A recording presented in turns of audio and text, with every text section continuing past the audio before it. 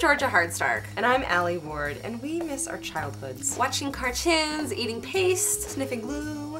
Another thing we miss are comfort foods. What is more comforting than vodka, though? Pills! Just kidding. Soup! And why not combine the comforts of condensed tomato soup with the warmth of hard alcohol? We're inviting your inner children to hop in our van, because you're about to meet The bloody bacon and cheese.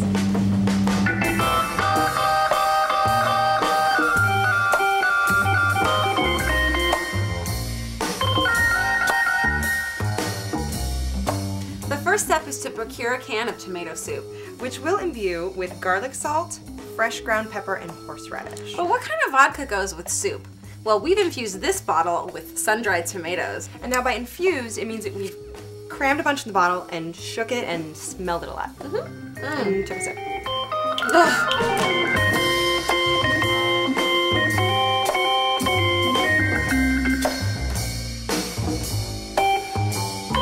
Now we're almost ready to pour, but first... Bacon rim job. That makes me uncomfortable. What? Sounds really gross. Take freshly fried bacon, indulgently crisp and pulverized into a crumbly goodness. And then you're gonna bathe the rim of your glass in excess soup and dip it into the platter, picking up as many pieces of pork as possible. It's like a game, except the only prize is higher cholesterol.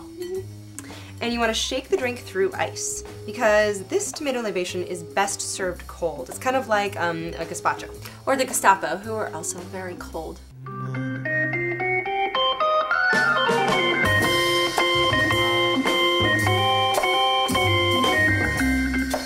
So now we have our chilled concoction and our decidedly unkosher rim. We're missing a crucial ingredient that really makes this a classic. Grilled cheese garnish. To you, Alie. To you, Georgia. Alie. I'm hungry.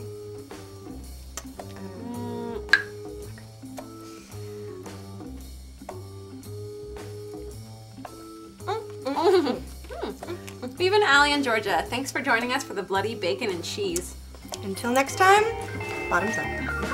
Et toi, dis-moi quelque chose, tu es là, comme un marbre rose, aussi glacé que le plastron de mon smoking, aussi pâle que le plafond du living room.